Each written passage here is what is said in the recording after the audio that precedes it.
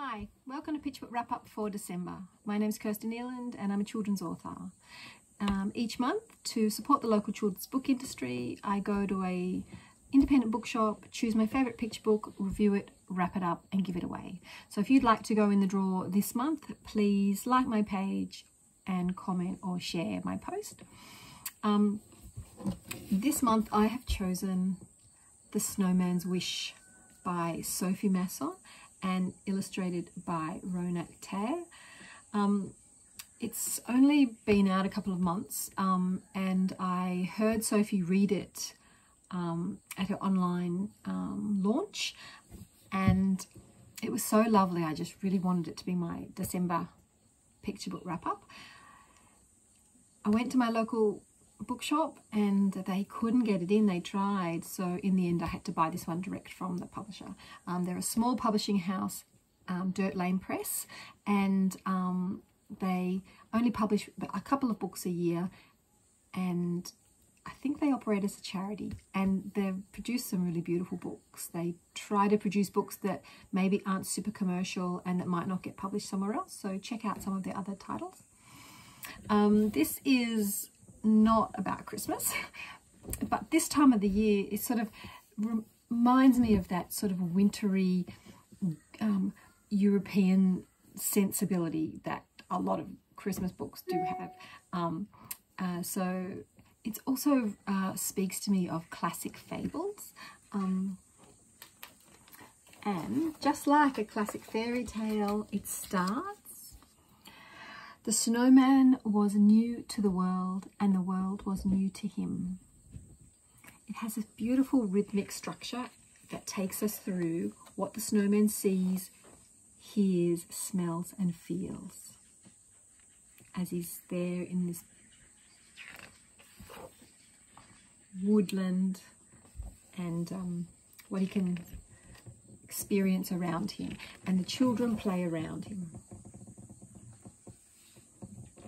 And at the end of each of the sections with the different senses, it has the lovely refrain, how beautiful the world looks, or how beautiful the world sounds.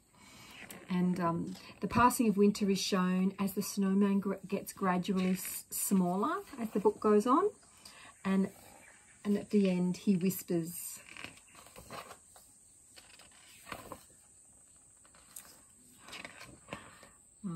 how I wish I could stay. And the children wish that too. So nothing lasts forever, and the world turns and the earth spins, and the last of the winter snows are gone, and so is the snowman.